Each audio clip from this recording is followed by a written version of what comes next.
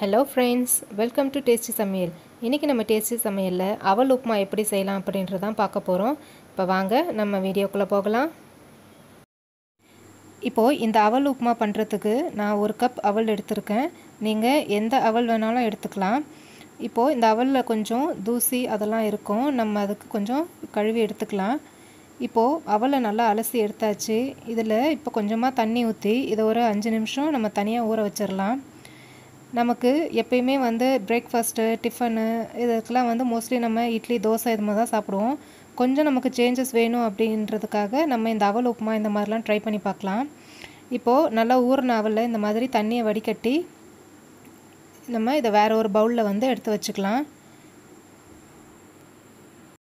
இப்போ இந்த அவல் உப்புமா செய்கிறதுக்கு நமக்கு ஒரு பெரிய சைஸ் வெங்காயம் கட் பண்ணி எடுத்துருக்கேன். ஒரே ஒரு காஞ்ச மிளகா, அப்புறம் கருவேப்பிலை.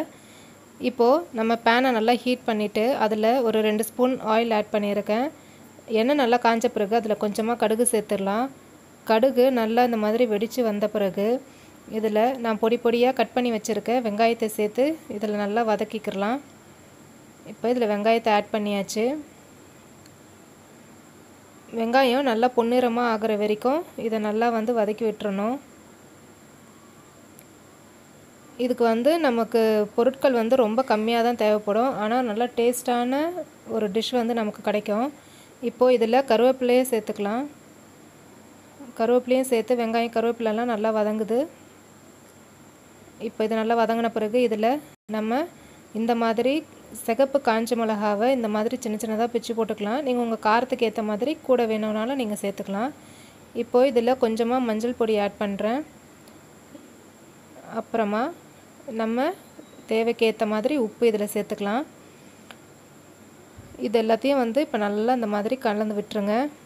இதுக்கு நம்ம வேறு எதுவுமே தேவையில்லை, இது மட்டுமே போதும்.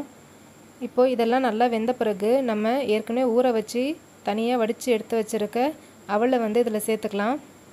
இந்த மாதிரி கொஞ்சம் கொஞ்சமாக சேர்த்து அதை நீங்கள் இந்த மாதிரி மிக்ஸ் பண்ணி விட்டுக்கிட்டே இருங்க. நீங்கள் ஒரே அடியாக எல்லாத்தையும் போட்டிங்கன்னா அது ஒழுங்காக மிக்ஸ் ஆகாது. அதனால் இந்த மாதிரி கொஞ்சம் கொஞ்சமாக போட்டு நம்ம மிக்ஸ் பண்ணிக்கலாம். அவ்வளோதான். இதே மாதிரி நம்ம எடுத்து வச்சுருக்க எல்லா அவலையும் சேர்த்து நல்லா இந்த மாதிரி கலந்து விட்டுக்கோங்க. நம்மளுடைய அவல் உப்புமா இப்போ நல்லா சூப்பராக ரெடி ஆயிடுச்சு. இது டைமும் ரொம்ப அதிகமாக எடுக்காது. ஒரு நல்ல சத்தான டிஃபனாகவும் இருக்கும். அவ்வளோதான், நம்மளுடைய அவல் உப்புமா ரொம்ப சூப்பராக ரெடி ஆயிடுச்சு. இந்த ரெசிப்பியை நீங்களும் உங்கள் வீட்டில் ட்ரை பண்ணி பாருங்கள். இந்த வீடியோ உங்களுக்கு பிடிச்சிருந்தா மறக்காமல் எங்கள் சேனலை சப்ஸ்கிரைப் பண்ணுங்கள். நான் அடுத்து வேறு ஒரு சூப்பரான வீடியோவில் உங்களை